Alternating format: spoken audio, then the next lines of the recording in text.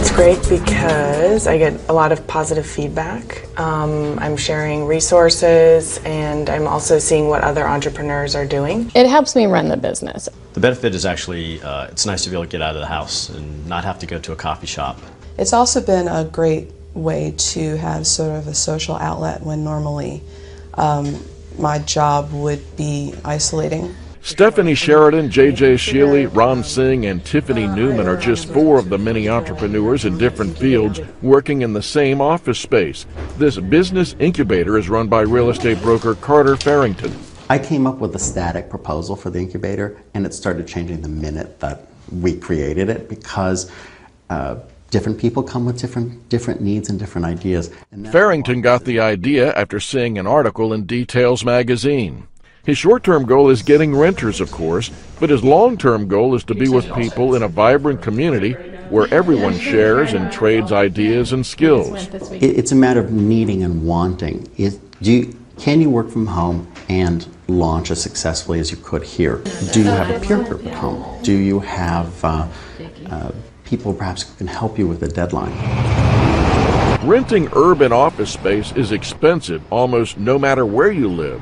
Small rooms or offices here in Washington typically range from $800 to more than $1,700 a month. But here, entrepreneurs can get what they need for less than $300 a month. I would not be able to afford to have my own private office without this place, especially for the size and quality of the office space given DC's rent prices. The DuPont Circle Incubator has got the copy and fax machines that office workers need, and down the hall, Jennifer Geyer, who works at Accounting Comes Alive, says the incubator is a valuable communal office space. As far as being like intellectually stimulated, if I feel like I'm just draining myself on emails, I can go out to the public workspace and there's always somebody doing something interesting or somebody I haven't met, so it's a nice way to get re-energized. A key theme we heard from everyone here. Farrington and his tenants frequently meet in the conference room to arrange an event that benefits everyone. Today it's Lunch Launch, which will be a question and answer session with small business owners sharing their thoughts and ideas. There is sort of a natural need and desire to want to have a territory, that is, have your own office, have your own space.